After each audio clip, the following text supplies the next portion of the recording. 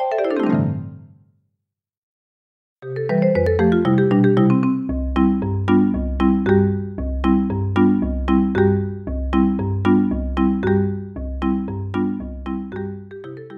Internet, Zach here, and welcome back to Collecting the Elements. In this episode, I'll be collecting element number 51, antimony, which is a silver-colored, somewhat dense, somewhat hard, very brittle metalloid. In nature, it's rarely found as the free element, usually found as the mineral stibnite, which was used in ancient times as a type of eyeshadow called kohl. In modern times, antimony is most commonly used in flame-retardant materials and specialty alloys. Some of these specialty alloys include the lead alloy used in lead-acid batteries, like your car battery, pewter, which is used to make fancy tableware and decorative items, and specialty solders, such as the lead-free plumbing solder that I'm going to be extracting antimony from in this video. Now, the process I use in this video may look familiar. It's identical to the process I used to purify tin 2 years ago. I've just scaled it up a whole lot. I'm going to be refining about half a pound of solder to separate the tin from the antimony, which is going to leave me with a very small amount of antimony and almost half a pound of highly purified tin. I've still got to figure out what I'm going to do with all that tin. Anyway, let me show you how I did it. So here I have some 95% tin, 5% antimony plumbing solder. And what I'm after is the 5% antimony. So the first thing I'm going to do is melt all of this down and cast it into an electrode that'll make the electrolysis process a lot easier. I think that might be enough.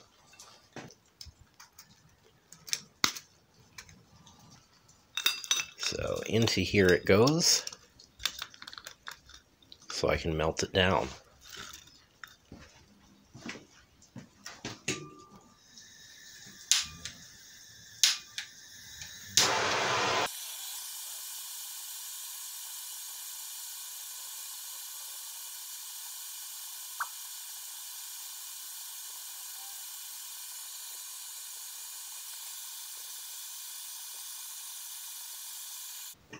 Okay, now it's all nice and molten. Let's see if I have something to scrape the slag off with.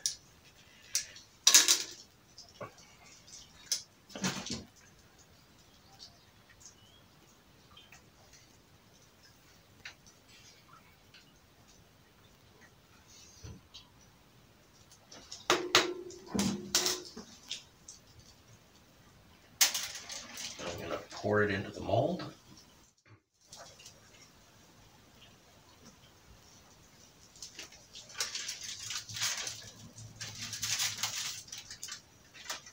Go that way.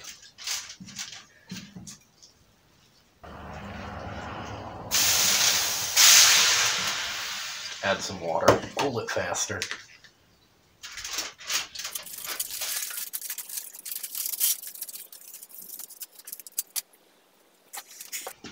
There we go, about half a pound of tin antimony alloy, ready for electrolysis. So here's the setup for the electrolysis. I have the tin antimony anode over here. I have a steel cathode over here, just a random bent up piece of steel. That's set up as the cathode, and that's where the tin is going to electroplate out. As the tin goes into solution and plates out on this end, the antimony should fall and make a pile of crud at the bottom here.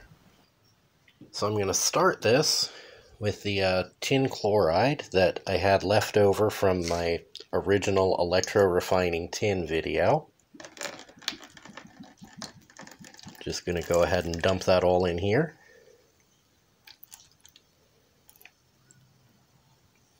The cathode is already fizzing like mad because electricity is going through. And after just a few seconds, that's tin already plating out.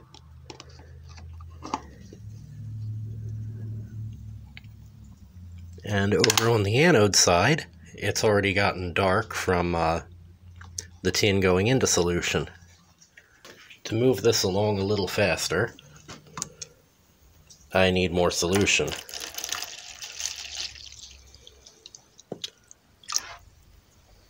So I'm adding a bunch of distilled water.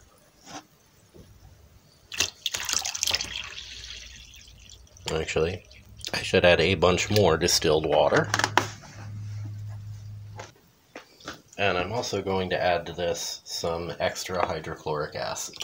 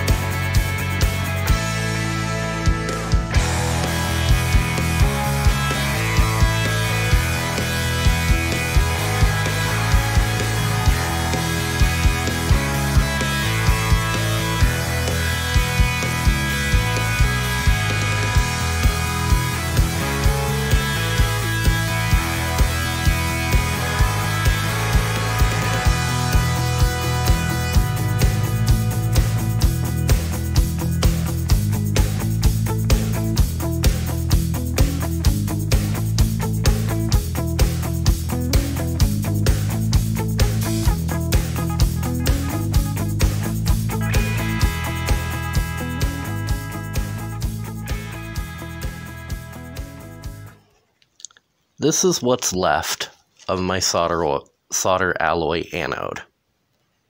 I think it's okay to stop now. Let me shake the solution out of here. Well, put this into a jar here, or into a funnel here so it can filter out. There's a little piece of anode left here. And most of that's pretty heavily coated in antimony.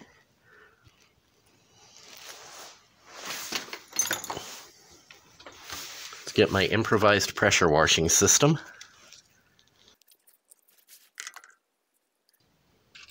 Start pressure washing the antimony off of the remaining piece of anode.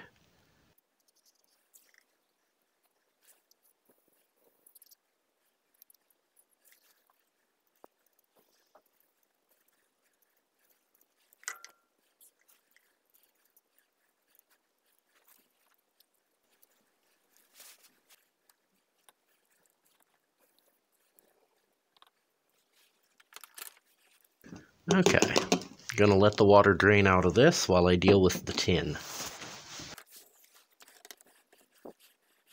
Just gonna reach in, grab the tin, squish it. Squeeze as much of the solution out as I can.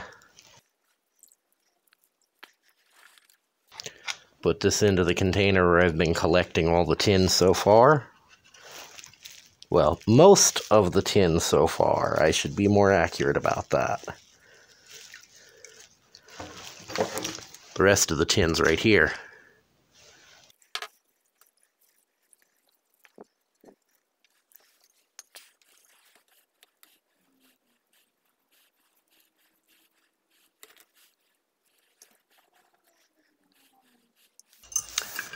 So in a moment I'm going to melt all this down, along with the rest of the tin.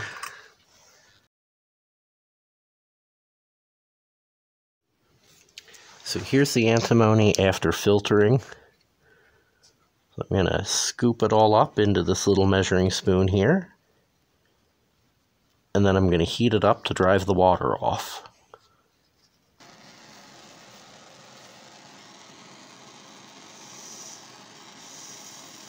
It's odd. This batch of antimony mostly coalesced into a bead, or a blob.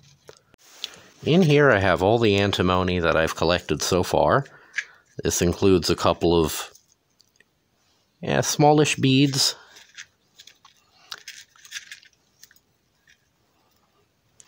Some melty chunks of different sizes, but most of it's still this powdered mix of antimony and antimony oxide. So I'm going to try something a bit radical to coalesce as much of this as possible into a nice big chunk. So this here is rosin solder flux. Going to start by putting some rosin solder flux at the bottom of the test tube. And you'll probably notice the bottom of the test tube is pretty blackened, and that's from earlier attempts to get this same technique to work. That's how I got the largest of the beads of antimony. And what the flux will do is help remove the oxides from the smaller pieces and the powdery bits. That is the wrong lid for the solder flux. So, all of that in the test tube. It looks like a lot, but most of that space is actually taken up by air. One more thing I'm going to add to the top is a little bit of charcoal. Charcoal is, again, to help get rid of oxides by converting them back to the metal.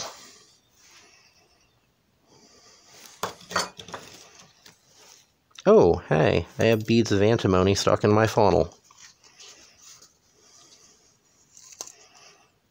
I don't want them in the funnel, I want them in the test tube.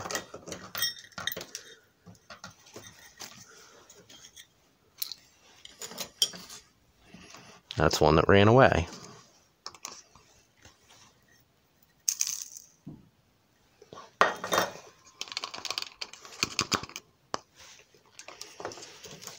All right. Some charcoal.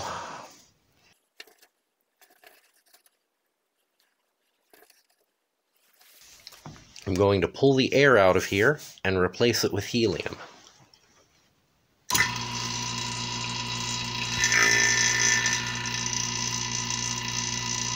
I told you most of the space in there is air. Okay, vacuum's been pulled. Letting the helium in. Okay, I think 3 flushes with helium should be enough. And the helium, of course, is impure balloon helium, which is 20% air, which means there's still about 4% oxygen in there. Hopefully that'll cause less problems than the 20% oxygen in the atmosphere. As just one more layer of precaution, I have the helium balloon attached to the top of this. That'll allow expansion space for any gases that try to escape, and it'll keep the atmosphere from rushing back in when the test tube cools down. So here we go. I'm going to heat this up and hope for the best.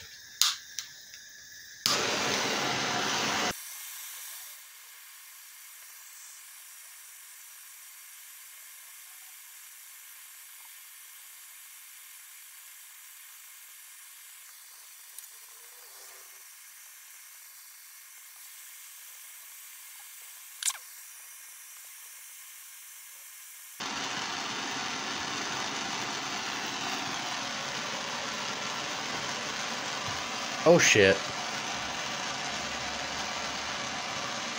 I melted the glass.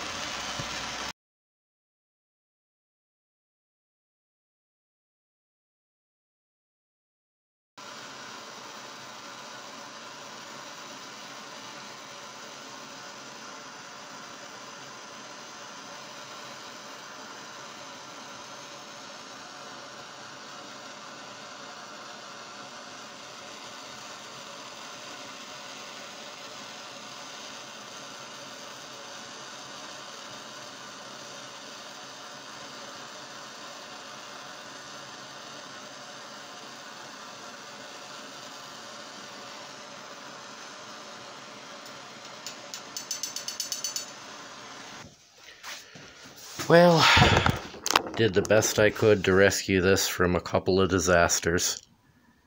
There is some nice liquid antimony in there. I'm gonna let this cool and I'm gonna try to sort it out. This here is the solid antimony that I was able to recover from the kind of disaster that happened.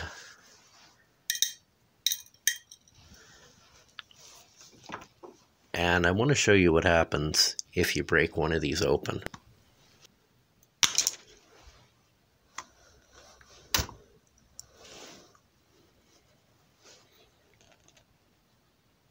Little shiny crystals inside.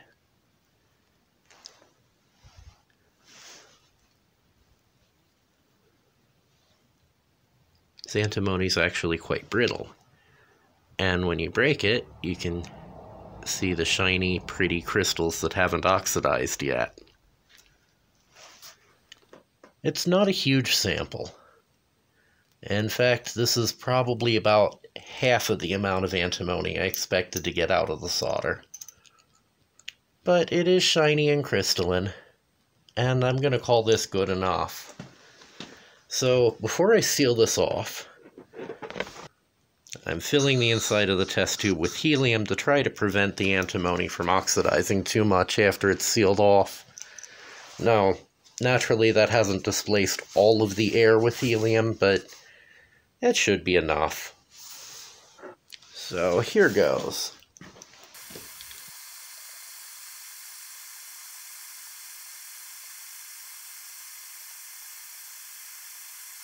And there it is.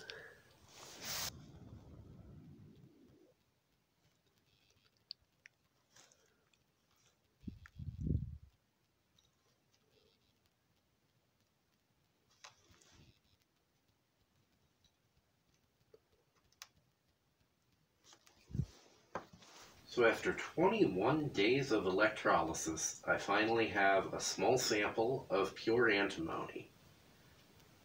And though the sample may be small and the yield may have been low, at least it was pure enough to have crystallized internally. So I'll count that as a win. Anyway, I hope you enjoyed this video. If you did, hit the like button. If you know someone else who might enjoy it, hit the share button. And if you want to see more, hit subscribe and ring the little bell over here. And if you want to help me make more videos, throw me a few coins on Patreon or PayPal. Anyway, see you next time.